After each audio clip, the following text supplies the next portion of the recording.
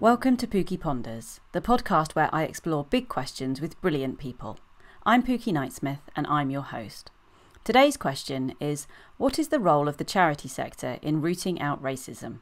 And I'm in conversation with Kadra Abdinasir. Hi everyone, so I'm Kadra Abdinasir and I'm one of the organisers of the Charity So White campaign. I also work in the charity sector on children and young people's mental health. And so the question today is, what is the role of the charity sector in rooting out racism, which I believe is basically, why Charity So White exists. So can you tell me a little bit about that? Yeah, absolutely. So the kind of key aim of the campaign is for the charity sector to take the lead in rooting out racism from within our society. But the first step towards achieving that for us is really the sector recognising how within itself it perpetuates racism, and then take some tangible steps towards beginning to root that out. Wow. So, okay, so many questions. What do we mean by rooting out racism for a start? What does that even mean? Yeah, okay. So just within the charity sector context, so the charity sector both indirectly and directly perpetuates racism, and that manifests in so many different ways. So throughout the course of the campaign, we're celebrating our 1-year anniversary next month. We've heard of lots of instances of people of colour themselves facing racial discrimination within the charity sector, but it also extends to the sector's work with its beneficiaries. So sometimes it might be, continuing really harmful practices that actually don't really, empower and equip communities of colour, for example. In other ways, we see that kind of white saviour complex narrative still being perpetuated by the campaigns that charities put out there. So these are the kind of different ways that racism within itself permeates the work of the sector. So we really need to have open and honest conversations about how we can begin to deconstruct that and really centre communities of colour at the heart of the work we're trying to do in that sense. And have you been involved from the beginning? Yes, slightly. So I'm not one of the founding members, but I was the first kind of cohort to join the Organising Committee in September. Wow. And what kind of inspired you to join? How did you get involved and what do you see your role as? Yeah, so if I give you maybe a bit of a background to the campaign, maybe that will help a little bit. So Sure. The campaign was kind of initiated last August off the back of some really racist and harmful training material that Citizens Advice Bureau was rolling out nationally for all of its volunteers. Wow. And it was all about, working with Black and minority ethnic communities. And there was a slide within this material that looked at the key barriers faced when working with BAME communities. And it had really horrible and unfounded racial stereotypes, like they don't trust authorities, high levels of illiteracy. And this is 2019 I'm talking about. Wow. and that wasn't questioned. So, one of the founding members had raised that internally several times, and it kind of fell on deaf ears in some ways. And so the campaign was launched in August off the back of that. And on the first day it launched on Twitter, we had over 3,000 people engage, sharing their experiences of why charity was so white. So it's quite a controversial hashtag in itself. But, wow. I saw that and I just, I was like, I actually recognize and resonate with a lot of the things people are sharing. And I just felt, I really want to get involved because I want people of colour to feel comfortable working in the sector, especially as a sector, because we focus on disadvantaged and marginalised communities in that sense. We should really be trying to reflect them as much as possible in our work. And so, that kind of really inspired me to take part in it, and it's been the rest is history. Wow. So are they still using these materials? No, they're not. Yeah, so they did launch an internal review into how that all came about. But I think, ultimately, if you don't really embed kind of anti-racist approaches within your organisation, and if you don't have people from those communities reflected, these kind of things can kind of happen and go unchallenged in some ways. But I'm happy to say that today I'll not continue to use that material. That's good. So that's good. Well, that's it. And hopefully it's kind of made them sort of stop and reflect. Out of interest, the person who kind of initially picked that up, was that someone who was a person of colour, or was it a white person? Yeah. So as the committee, we are all people of colour who work within the sector. So that's something that's really important to us, because it's not that we're all experts in race and racism, but is that we're experts in our lived experience. So that's something that's a really important part of the campaign. And hearing you talk about it, it feels like it's a similar kind of vibe, and correct me if I'm wrong on this, but to the kind of everyday sexism campaign. Is that right? It's like the everyday racism. So is that the idea? Yeah, exactly. But I think the additional kind of lens also is that the charity sector often hides behind good intentions, because we're seen as like the sector that is there to pick up the pieces and to advocate for those who are seldom heard. But actually, it's kind of ironic that these things still happen within that sector. And you said that so you all bring your lived experience, as in your lived experience of just kind of life as a person of colour, or lived experience of specifically, kind of, experiencing racism directly? Yeah, a bit of both, I would say. Yeah. So again, it's just obviously now in current kind of circumstances with both COVID and the Black Lives Matter disproportionately impacting people of colour, we're starting to see that anyone who's a person of colour who works in the charity sector is being asked, by higher up, hey, why don't you help us on this statement, or what can we do? Or, can I speak to you about racism? And I mean, I probably couldn't tell you anybody in the committee who hasn't experienced some form of racial discrimination working in the sector. And some of it, again, as I said, it can be indirect. So, being overlooked for a job promotion when you're equally qualified as your kind of white counterpart, to really direct. I couldn't tell you how many times I had people, my hair's straightened a bit today, but when my hair's natural, I couldn't tell you how many times I've had people just say bizarre things. And then again, just seeing how we sometimes, how we work with our beneficiaries. For me, it's seeing that play out from a kind of research perspective or comms perspective in terms of how we talk about people of colour. So we might refer to them as hard to reach. So that is kind of like putting the onus on them. And it's like, oh no, actually, we as services and charities are the ones that are hard to reach, not these communities. For me personally, it's played out in all sorts of different ways.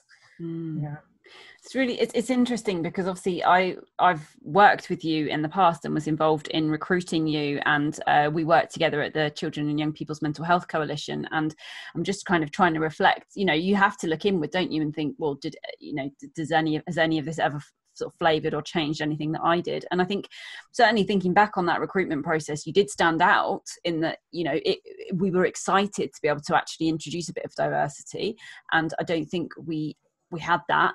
But then it does make me stop and think, well, how does that feel for you right now, if everybody is suddenly interested in what you have to say because of the colour of your skin, when maybe before you felt unheard?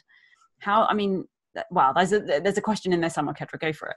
Yeah, no, absolutely. I completely agree. I think right now where I work, there's always been that kind of focus on inequalities and addressing discrimination. So I don't feel unheard, and I never felt unheard. So again, I got involved in Charity So White before COVID and Black Lives Matter. And so that was something we were talking about, before it's fashionable in that sense. That's not the right word, but and so like we were always in some ways committed to trying to address these things. But I think in the sort of mental health charity world, we always feel, and it's true, that most people don't have good experiences within the mental health system. But actually, if we look deeper within that, it's probably young Black men, for example, who find it the hardest to kind of navigate the system, and that's why they're overrepresented in more acute or restrictive settings. So I definitely think there's more we can kind of do around that. And maybe it takes people like me who can kind of, who has some insight into that experience to kind of raise these points. But I think, it's a marathon and not a sprint. And so we need to kind of all recognise that and not pay lip service to all this talk at the moment around racism, because it's something that's been with us for centuries. And at the Centre for Mental Health where you work, actually, there's been loads of work that you're doing as a charity around sort of health inequality and mental health inequality and the impact on BAME. Is that something that you kind of directly influenced, that those things have been taken up, or was that kind of happening before in any way, or? No, yeah, exactly. That stuff was happening already. So they launched last year a commission for equality in mental health.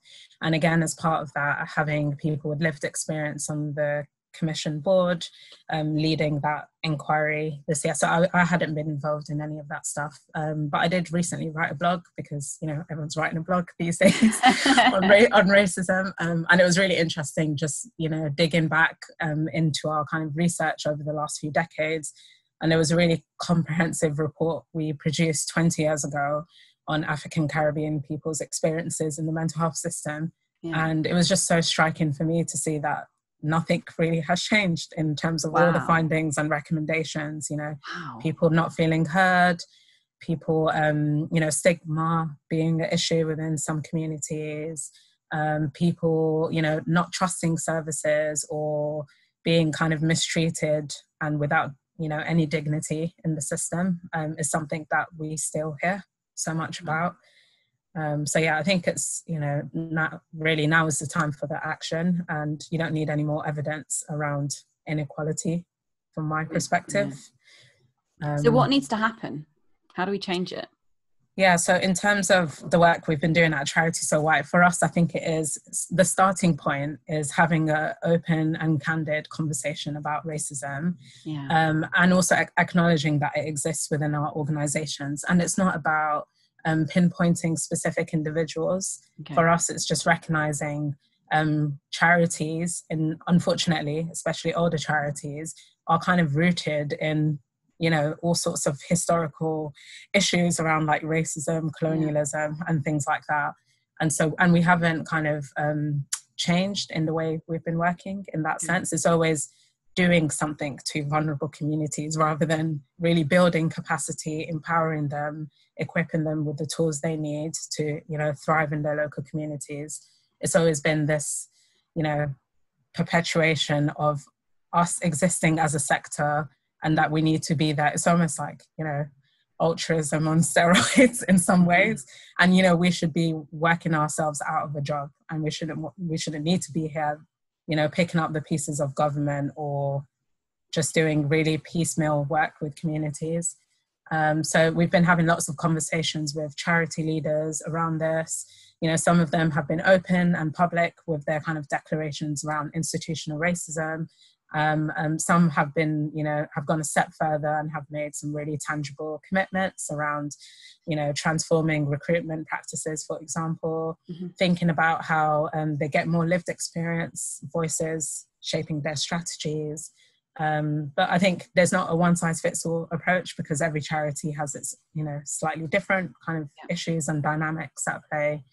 But yeah, I think the main thing is to kind of steer a little bit away from this conversation around diversity and inclusion, because really it's about power and privilege, and recognizing how that manifests as a starting point. Because you can have however many people of color working in an organization, but if its institutions and policies and practices are, you know, don't have racial equality at the heart of it, then we're not going to really make that much progress, and those people will end up leaving eventually, because of the impact of all these things. Wow. And how do we enable that kind of power and privilege for everyone of every colour? What does that actually look like in practice? Is there any like good practice that you can kind of draw on, or examples where it's working well? Yeah, I think one area we're really interested in, again, is thinking about senior leadership and boards of trustees. Again, it's a little known fact, but boards of trustees is actually within their remit to like promote diversity within the organisation that they are a guardian of. And that means it's kind of legally binding as part of their trusteeship role. But I think it's something like 99% of charity trustees are white. So again, it's thinking about what are the barriers for Black, minority, ethnic and working class people becoming trustees. And we do know what those barriers are, is because becoming a trustee means you don't really get paid to do that work. So do we need to kind of reform the way some of that governance work happens? And yeah, there's lots of, really fantastic anti-racist training out there. I couldn't point to a specific one, but I think each organisation probably needs to undertake an assessment of some sort internally and consult their kind of BAME members of staff in terms of what the needs and the gaps might be, and then try and source something that works around that, rather than just commissioning a blanket training package. Because yeah, it is really quite nuanced, and there's a lot of focus now on unconscious bias training, for example, which I think is useful and important in some ways. But again, what are you going to do what are you going to do differently, having done that training in your organisation? And do you have the power to shift things institutionally or not? But yeah, just more broadly, I guess, in society, I think thinking about how we embed some of this work around racial literacy in education is really important. So we've done quite a lot of work around health and social care, education in schools, for example, and PSHE. There's really great material that's emerging around talking to young people about racism and discrimination, and obviously that the School That Tried to End Racism program that's on Channel 4. I've found that super fascinating to watch, which just goes to show actually we're not really setting our children and young people up to have those conversations when they need to, So I think starting early, as we say, with all sorts of other kind of things like sex education, etc., that I think will kind of lead to real incremental changes in our society over time. What does it look like getting it right? If we decided that, we want all of our children to be a lot more kind of, use the term racially literate, right? What does that actually mean? I think what's been really interesting is racism is always like the elephant in the room. People just feel awkward talking about it, and it's just even some having people describe me as black seems to be I can't say the B word, which is but I am black and there's nothing wrong with if you were to describe me in a group of other people and which one's Kadra, just say black, it's not an issue. But I think that we live in a society where everyone's sort of walking on eggshells around race. I think we've made a lot more progress around LGBT plus issues, for example, and having those open and honest conversations. But I think definitely things that will help is having open dialogue and conversations. And I don't think, unless you're saying something horribly offensive, there's not really a wrong question to ask really about that, as long as they're facilitated in a safe way. So that's why school can be a great place. But also it's about representation. So, thinking about through the arts world and media, how can we better include people of colour in our programming and normalize conversations around race and racism and difference just more generally. I think we've got a long way to go on that side of things. How do you feel about all the stuff around sort of Black Lives Matter? So obviously this was an agenda that you were already really heavily involved with for months before this kind of trigger point happened. And we have seen a huge interest suddenly in everybody feeling the need to talk about this, to do something about this, to take action. Are you seeing this as a positive moment in time, or do you think we're kind of drowning in noise a little bit just from this one campaign? Yeah, I think, to be honest, I've felt really conflicted by it all, both personally and professionally, because it's just been really emotionally draining period. And people often describe COVID as the virus that is, plaguing our society today, but racism is a pandemic, and it's something that's been with us and ignored and has been ignored for so long. And that's why, it's no coincidence that it's people of colour being disproportionately impacted by COVID because of racism. But also, during this period, we've seen things like in London, 1 in 8 young black men being stopped and searched in May alone, which is just really shocking. Wow. Yeah, 1 in 8? 1 in 8. Yeah. As in literally 1 in 8. Yeah. 1 in 8 young men. And So I feel like we've not made any progress. As a society, it's just been disheartening that we've had so many inquiries into, racism across different sectors like the police, education, health, mental health. And there's just not been really, and we always talk about race. A lot of people say, yeah, that's why, LGBT, kind of rights has, accelerated in terms of like really tangible action. But race is something we've been talking about for much longer, but have made no progress because we're always talking about it. So I think it's just, we're at this kind of pivotal moment now where I think we really do need to just take forward the recommendations from all those reviews rather than commissioning other reviews as, being done by this government. We already, even through Charity So White, so if I can talk a little bit about some of the work we've been doing. Yeah.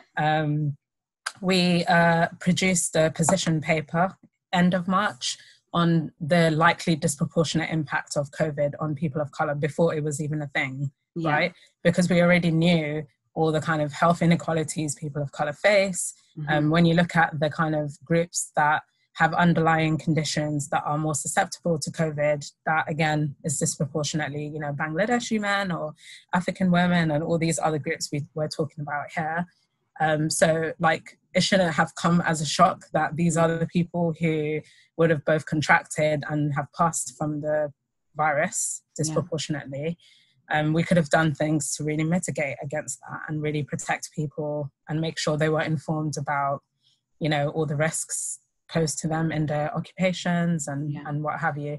But I think we left that too late and, just commissioned a review that told us everything that was already contained and summarized in the paper we did. So it didn't tell us anything new. So that's disappointing. It's just a lack of action, really, Pookie. It's, you said, like, I can hear the frustration in you. Like, it feels, So you look to like LGBTQ plus, I don't know how many letters we need to put in there now, as a part where actually we've made more progress. So this is a conversation we've been having and action has happened, and you feel like racism needs to follow a more similar trajectory. Or am I understanding that right?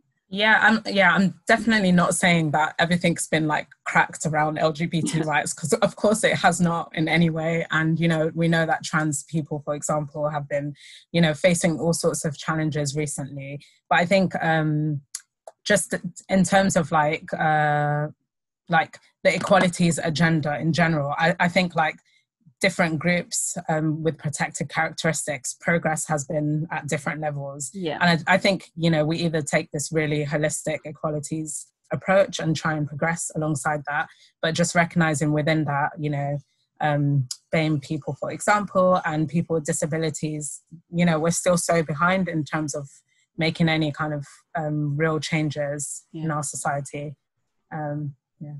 And do you think change needs to come like from the top? Is this like a policy level kind of a thing? Or is this about the changes that we all need to make in just how we act and behave every day?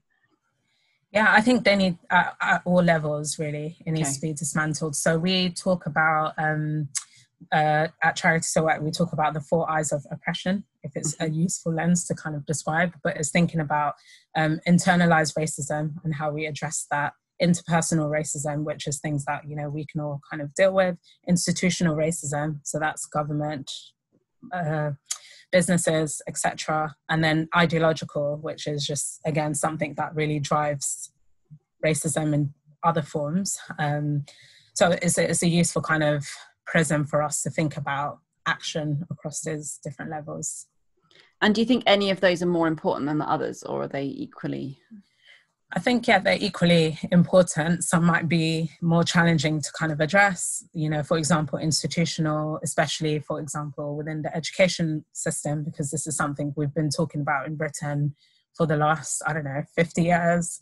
There's probably been so many studies on, educational disparities between working class boys and Black boys, for example, and other groups. And, we've just not made a huge amount of progress in that sense. What are the things you think that kind of everyone can do? Like, loads of people will be listening to this and they'll be thinking, well, I can't, I don't sit highly within an organization, or I don't have political sway, but we all go about our day-to-day lives. Like, what can each of us do that might begin to change this? Yeah, definitely. I think, so there's been, during this Black Lives Matter period, there's been so many lists being circulated in terms of educational resources. So I think, I've been struck by so many people just being surprised at like how racism plagues our society. And they were just completely taken aback by the George Floyd incident. But for me, that was just another kind of incident that's been happening. It's become so normalized. So I think, we all have to really educate ourselves around these issues, thinking about, again, like what power and privilege we benefit from in society, and maybe, how we can be a really good supportive ally to people of color, for example. So yeah, lots of really fantastic resources emerging around what that looks like. But I think everybody has a role to play, but it doesn't matter how small your role is. All these things lead to kind of bigger change. And how can we be a good ally? So, as your kind of friend and colleague, what are the things that I can be doing to be an ally to you, for example? Like, I've probably not got that right. What do I need to change? Yeah, I think, it's just checking in, being supportive. When this whole incident happened, recognizing how that is traumatizing for people of color, for example, not sharing really harmful content and say, hey, look at this thing, because that happened quite a lot. I think I was personally overwhelmed by people sending me really, we talk about social media and violence and stuff being circulated and how that affects our mental health, but it really does. So just thinking and being mindful about what might be shared. Listening, I think, is really, really powerful. Through our work, again, just trying to champion and challenge things where they exist. So, it doesn't have to just be me raising an issue about, why are young Black men facing challenges in the mental health system. I think it's for all of us to kind of flag and challenge any kind of inequality in that sense that we see. And do you have any advice in terms of us overcoming our awkwardness about this? Because you kind of touched on this before, but it is an issue, and I feel it. When I talk to you, do I call you Black? Do I call you a person of colour? What do I say? And actually sometimes being fearful of kind of saying the wrong thing and kind of maybe inadvertently causing harm in some way, that way just stops the conversation. And, like if we were having a conversation about suicide, then I could talk about that really confidently, because I'm always looking to break down that stigma, and other people worry about saying the wrong thing. But I've kind of gotten over that, and I can do that. But this, I feel so uncomfortable, and I don't want to get it wrong. But then the wrong thing is just to walk away, right? And go, Yeah, exactly. I think a part of this is actually acknowledging the fact that we all have to sit in some level of discomfort for some time until those barriers break down. And that's just the nature of it. Again, not wanting to draw too many comparisons with LGBT issues, but a lot of those kind of conversations earlier on, I'm sure there was a lot of discomfort around like what you say. For me personally, in terms of terminology, as long as things are not offensive, I don't really feel that strongly, because I don't think any of these words are perfect. But I think it's about being really specific if you're talking about a specific group of people. So, for example, what we see with the government is that there is a lot of talk around diversity, and people really hate the term Black and minority ethnic. But actually, they might be just talking about Asian people, but they use the term BAME like it's really representative of a broader group. And it's like, no, because there's nobody Black involved in this. And actually, it's Black people being impacted the most by X, for example. So let's just use the term Black when we know, for example, in maternity care, Black women are the ones who are 5 times more likely to die during childbirth, not BAME women. So is that be true? Specific. Yeah. Black women are 5 times more likely to die during childbirth? Yeah, that's true. No way. Shocking fact. Why? Again, all sorts of reasons, kind of discrimination being a factor, the biggest factor really around that. So again, it doesn't help if you kind of broaden out the group in some ways, because the experiences of people of colour are really broad in that sense. But sorry, what was your question again? You had I was just hung up on 5 times more likely to die during childbirth if you're a black. I know, but woman. can you imagine? We've known this for like the past, 4 years or something, and where did it come from? How do we, what's the? Yeah, I think there was like a big maternal death inquiry that was undertaken. I think the report is called Embrace Report.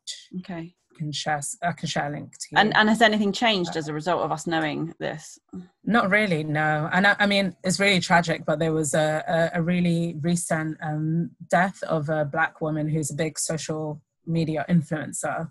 And we don't really know the circumstances yet behind that, but it just brought the conversation back to life and thinking about what does it actually mean for Black women during lockdown and their maternal care. Because she's 8 months pregnant. Was that the... Yeah. So that was, a really awful kind of incident. But, if that was pre-COVID, what could it be like during this kind of lockdown period? But I've looked into this because I've just personally was interested, all sorts of kind of challenges. And there, unfortunately, still is a bit of, significant racism within medicine. So there's still textbooks out there that say that Black people can tolerate more pain. And so is that a reason why a Black woman giving birth might not be administered painkillers, for example? I've never heard. Okay, well, sorry, excuse my ignorance. So, and I'm a very inquisitive person. So, there are textbooks that say that Black people can tolerate more pain. Yeah. Okay. Yeah, and this stems from like slavery and all these other things where they were trying to justify their use of like Black patients for health experiments and things like that. I'm assuming it's just crap, right? That's not true. Of course it's crap. Okay. It's all kind of rooted in, weird racist scientists from back in the day. And, and unfortunately it's still with us today. And there's a really interesting campaign actually this week looking at different kind of skin conditions. Like when they show them in medical textbooks, they kind of use like white skin as like the default skin to kind of show different things. But actually on Black people, for example, measles or something might look really different on their skin, but doctors would overlook that because they wouldn't be able to spot it because the textbooks just show them on white skin. So there's been this whole movement towards like actually any type of skin condition, let's try and show it across a spectrum of skin tones so that you can see what it could look like. I'm saying this because I had chickenpox in January. Oh, wow. That definitely weren't red on my skin, but I was able to identify them successfully. So Wow. And I think that's the thing that's interesting is how this seems to pervade into every little domain of life actually, that when you stop and you think about it, it's kind of everywhere, isn't it? And I guess in the kind of work that I do, I'm often talking to people about needing to be diverse and showing every kind of person in their resources and making sure that kids can see people like them and have role models like them. But actually that's really hard. And whether that's because we're looking to represent disability or ethnicity or whatever it might be, it is very hard to find resources which are diverse and inclusive. But I don't think I've ever really... you've made me really stop and think about how much further that goes than the kind of, I'm thinking about, the displays in our schools or whatever, but actually it's like everywhere. Yeah, definitely. Yeah. Another interesting fun fact that I looked into recently as well was that, so I went on a really interesting webinar course on racial trauma. Mm-hmm. And they actually, as part of that, flagged that, the Diagnostic Statistical Manual for Mental mm-hmm. Health. So there's like 300 conditions, mental health conditions within that. Not one of them recognize racism as a stressor for poor mental health. Yeah. So again, it's just rooted both in physical and mental health, research and academia. So I think there's definitely, I would love to work with you and others around like, how can we begin to, challenge this? Because of course, racism affects your well-being and mental health. It does. It just does. No matter what condition you have, it would in some ways, because if it doesn't affect your condition directly, it might affect your access to help. Which is just sickening, actually, on every level. Just wrong. Absolutely wrong. What's racial trauma? So racial trauma is interesting. So it's kind of like there's emerging kind of literature around experiencing racism, both directly or indirectly, or experiencing like a single incident or cumulative forms of like racism, is like almost akin to experiencing PTSD. Wow. That it really, people, affects their sleep. It, fuels kind of anxiety, and people kind of replay racist kind of incidents in their mind. But yeah, so, and also it's a factor within anxiety and depression for people. So that this is kind of now being described as experiencing racial trauma. This all sounds quite depressing. Like, is there kind of cause for hope here, or anything that you're kind of hanging on to? Or because this must be pretty hard to be dealing with this all the time and being faced with these pretty grim statistics and realities. Yeah, I think for me is that, again, shining a light that these things exist is the first starting point. And then hopefully, we can create and design services that recognize that. So again, it's like, we already do have interventions around trauma-informed approaches that will, again, support people who might experience racial trauma, but it's just recognizing that as like an issue that some children and people face and then responding effectively to it. But I think again, language is a big thing that's important, because a lot of people who experience racial trauma might not necessarily recognize it as like a mental health thing, for example, because people might just be so used to experiencing racism. It's like, oh, that's just life. And I think it's sad that we live in a world where, children have to be told that they're different and that they might be treated differently because of the color of their skin. And, I would wish for us to like not have to do that, that all our kind of services are equipped to respond and mitigate against any of those effects, and that we just completely dismantle and eradicate it. But we're just starting with the charity sector because you can't do everything and everything. But if we can get it right, then maybe it's something we can replicate in other kind of settings. Why the charity sector particularly? Is it because racism is especially bad within the charity sector, or did it feel more likely to change? Or not that it's particularly bad, but I think definitely, we're kind of rooted in championing equality and advocating, again, like I said, for people who aren't really heard and involved in decision making. So I think we're prime to do that. But actually, and we've got people who are really talented, and, people don't go into the sector for money. They tend to be really committed and passionate about making a change. So yeah, I think it's definitely a fertile kind of environment to addressing these things. And ultimately for us, it's like, we don't want to burn down the charity sector by no means. We just want to make it more effective. And it's one of the ways to do that is just recognizing that, we ourselves kind of perpetuate racism in some ways. But let's just take small steps to kind of challenging ourselves and trying to reduce that playing out in our work. And are these messages and ideas being kind of universally well received within the sector, or are you getting any pushback? I would say they are universally being well received. But again, it's this idea that, some people and organizations might be paying lip service to it. So putting out a really nice, nicely worded anti-racist statement. But, is that the reality within their organizations in terms of making things happen?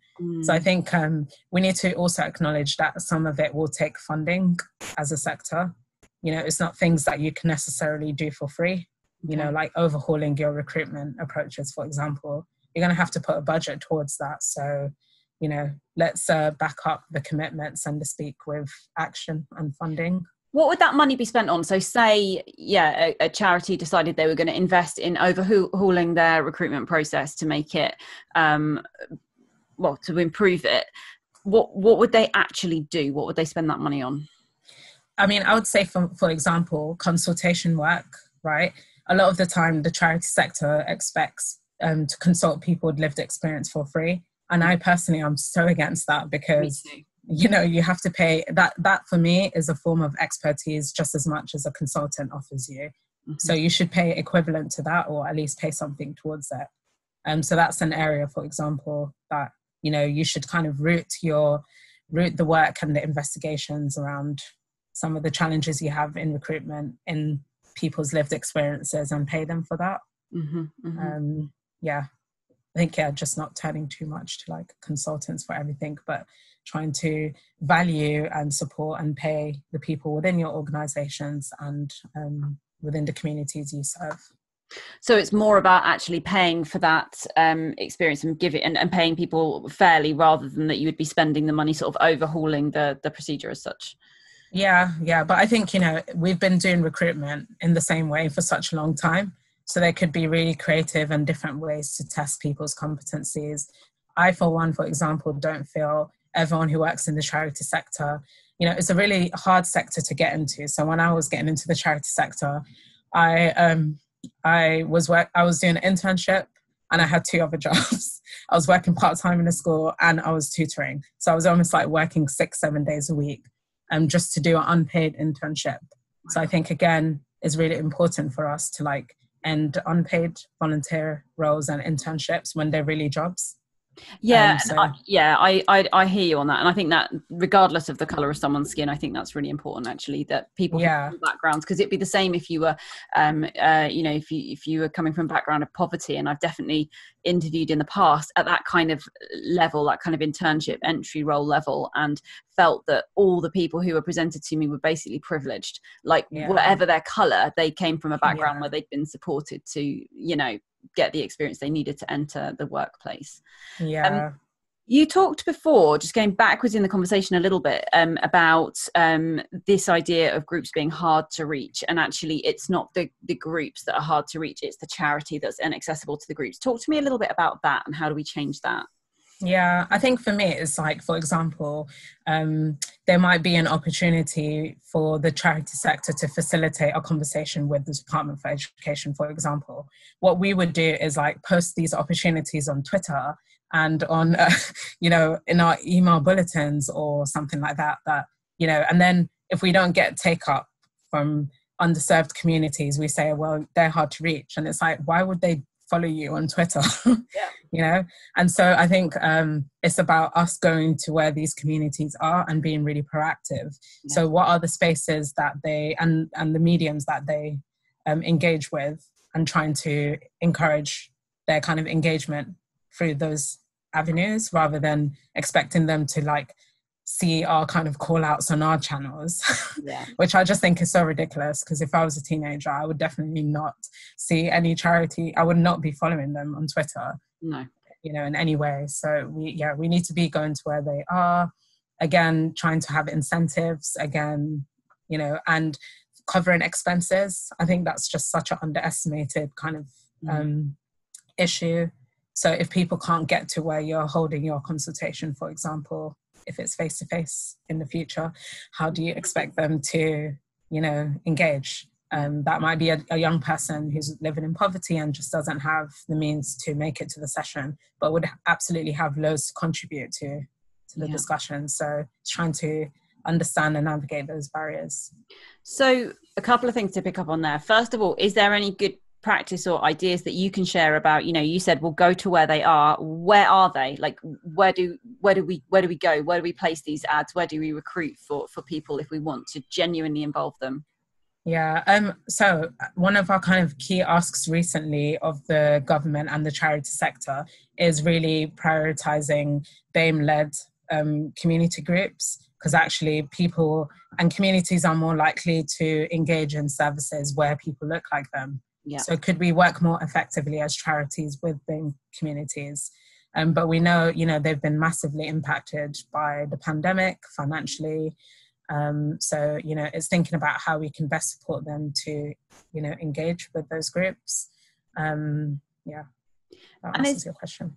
And is there anything that we need to do in terms of, so imagine we've taken that step and we've managed to engage better with the communities we've gone to, where we will find those who we wish to engage with.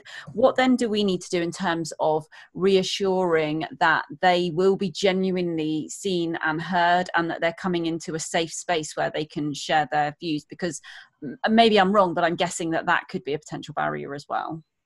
Yeah, absolutely. I think where possible, I really like it when from the onset we can engage communities that we're trying to, study in the design of our research programs, because that's where you can really begin to deconstruct understand what might be some of their hesitations and build that in from the beginning. So I think often what we do is that we kind of, as researchers or academics or policy people, we decide what the script is and what we're going to focus on. And then we're like, come and tell us about this. And actually the problem for them might be completely different. So co-production should be kind of embedded from the onset. Yeah. And then that could affect the way that we do engagement. For example, it might not be a focus group or an interview, but, I think we can't underestimate the creativity and solutions that communities have. Yeah. And we really should be looking to them around how best to kind of engage them. And then I think beyond that, often what happens is that we consult people, we get the research that we want, and we just kind of drop them. And it's like, bye. And so for people, they're emotionally, again, so invested in this work and have contributed to it. What can we do to kind of keep them along in the journey? It could be small things like, inviting them to kind of present part of the research, wherever we might be sharing it. Having them involved in like the influencing work around it. Yeah. There might be a follow-up in the future. I know all these things are like funding dependent, but if we ask for it in the beginning and build it in, there might be a chance that we could actually get funding for it. Yeah, and I think that you're right. It is important, and actually, if we can't do the work properly, maybe we shouldn't be doing it. Because I don't know, I feel quite strongly sometimes that we end up doing these things in a slightly half-hearted way, and I think it can do more harm than good, saying that this matters and then actually not really engaging, not really hearing, not really responding is, I think, poor. Yeah, definitely. I think especially for me in the mental health sphere, that always happens with young people, isn't it? It's like, hey, why don't you come on TV and tell us about your experience of self-harm? And then it's just like, okay. And then we just kind of, get rid of them after that, which is really sad. Like, I think it really needs a lot of thought and consideration around, people's the impact these things can have on people. And yeah, I think it's all about relationships as well, with, good boundaries obviously in place, but really building relationships with people. So it's a trusting relationship, and it's somebody and a group you can always go back to over time as well is really important. So it sounds like you've got a vision of this kind of involvement that is, it's not as it is at the moment, where it is just a kind of, quick, we hear what you have to say and you're gone, but rather that this is about working with people over time and maybe building their skills and their capacity to really be involved and kind of form part of that. Does that kind of fit with absolutely. And I think as part of that, actually, there are some really good examples like MAC UK. It's one charity based in North London where, a lot of the young people they involve in their engagement work and in their services, there's an opportunity and a pathway for them to get employed by the organisation. Cool. So again, that could be something that you never know, you might inspire some of the groups that you're consulting to get into research or to get into something, just by their kind of engagement in that process. Yes, because they're actually just seeing different things that might become open to them they weren't aware of before. Yeah, absolutely. It's interesting what you said before about maybe trying to be a bit more imaginative about how we engage people as well. It made me think about a project that I came across recently by a youth group in Islington, and a bunch of Black kids essentially created a rap about stress and anxiety and the trauma brain, and what they produced was just so much better than anything I've ever done, and explained it better. And it was really cool, really accessible to kids of any colour, I think, and would make kids want to learn about this thing that I'm not going to be able to teach them in such a meaningful way. But I think I would hope also for the kids that were involved probably meant that they did feel sort of heard, and they've made a bit of a difference there, and they're seeing people respond really well to this resource. But I mean, I don't know, I'm due to talk to them actually, just because I saw it and was like, this is wicked, I want to know more. But I'm interested to know, how would a project like that have come about? Someone's obviously had to really go out there and find them and encourage them and commission it properly. That will have had significant investment of resource of one type or another. So how do we encourage that kind of thing, assuming that I think it's great. I don't know if you agree with that kind of project, but no, absolutely, that sounds brilliant. And that's the kind of engagement work that I love. It's just so authentic and accessible, like you say. Research and all these conversations around mental health and social justice doesn't need to just sit within an academic kind of framework in that sense. So I think it is really kind of capturing evidence and examples such as that, and trying to get, statutory services to take a more kind of user-led approach in their work. They talk about user-led and person-centered quite a lot. Yeah. And I think there's space within that for this kind of work to fit in, with, really dedicated resourcing and commitment. But yeah, I think resources are always really the challenge around this. But I think definitely social media has shown us there's really cost-effective ways. I've seen so many inspiring TikToks during the lockdown period of, young people sharing like myths, like doing myth busting work through TikTok, for example, on COVID. And I was like, this is just amazing, because this has just gone out to all the young people, and they know that 5G towers don't cause COVID, through that medium. So yeah, I think it's again, when I say going to young people where they are, it even means online, thinking about the kind of spaces and the conversations and communities they're involved in, and what are things that are of interest to them, be it music, arts, TikTok, and trying to really take an asset-based approach rather than a deficit-based approach, and getting them to fit around our really rigid systems. I talk about us like we're really horrible people, but we're not. It's just, just being a lot more kind of connected with what's going on with groups. And do you think it's okay to have fun with it? Like, yeah, because it's a really serious topic, but it strikes me that sometimes laughter is the thing that can connect. Oh, absolutely. Yeah. I think I've just had, personally for me, it's been, just seeing, so a lot of people have been talking about this massive like awakening to racism, and for so many of us, it's like, we felt like we've been gaslit all this time because we talked about racism and stuff. And it's just like, just watching everyone kind of talk about all these things, like, oh, wow, you have to kind of see a little bit of humor in that, because it's just like really like eye roll. We always knew that people cross the road if they saw a black guy in a hoodie. That's been known. Like, why is that a surprise to you like now? And yeah, I think also humor is something that is healing too. So there's quite a lot of really fascinating black comedians, for example, who talk about racism. And yeah, it's one of the ways that people try and cope through like comedy and through arts and things like that, which is beautiful in its own way. Who would you recommend? Is there anyone that you'd recommend? Like, because I've seen all the lists of like, read this book, read that book, and there's loads of worthy stuff there. But like, if I just want to laugh, and enjoy some kind of black humor, literally and metaphorically, like anyone you'd recommend? I'm actually looking at my bookshelf right now. Maybe actually, I really like this book. So it's called My Sister, the Serial Killer. So I think actually a lot of the conversations around race is just talking about racism and trauma. But I think we need to like have a bit of a focus on like black joy and happiness and fun and humor as well as part of that. So this book is called My Sister, the Serial Killer. Okay. Oyin Can Brathwaite, which is a really, really funny book. I recommend. It doesn't sound like it's going to be funny. It doesn't sound really fun. No. Why do you like it? Funny. I just think it's just I'm really into like crime and crime investigations and things like that. And it's just a really funny take on. Yeah, it sounds really dark, doesn't it? But it's like a really sound kind really of dark, Kadra, yeah. Okay, it does sound dark, but if you read it, you'll get what I mean in terms of the humor. I'm gonna take up that challenge. I'm gonna read that book and I'm gonna feed back on how hilarious it is. Very short and easy to read. You could probably read it in a day. I am literate, No, but I just mean it's so short. Like I don't really read like widely, but it's a I just love the way that you had to go. It's short. I mean, I like short. I can read. I can see from your bookshelf. Yeah, I read and then I put my books in colour order. And you write them as well. I do sometimes write them. Yeah, I do. Do you feel a lot of pressure right now?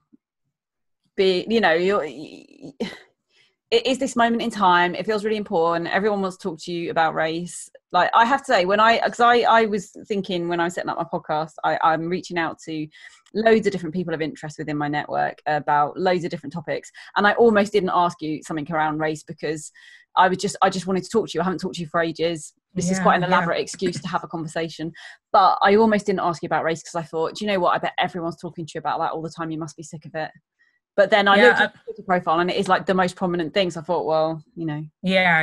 No, I did, like, when the kind of George Floyd incident and stuff happened right away, there just seemed like, actually, there was a lot of like people reaching out to check in and stuff. But even that, I just felt a bit overwhelmed, and I felt like, oh no, people are just going to think I'm rude because I'm taking ages to reply. But I just need a bit of like time to myself to like process things too.